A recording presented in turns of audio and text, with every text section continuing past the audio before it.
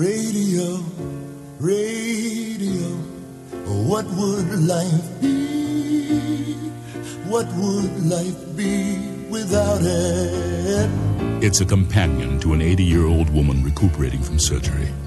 It fills the nervous silences of a first date. It renews a veteran's kinship with the men he fought beside. The radio is more than news, it's more than music, it's more than sports. It's a melody of celebration, a voice of hope, the soundtrack of our lives.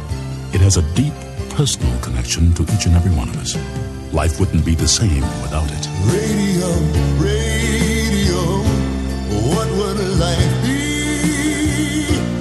What would life be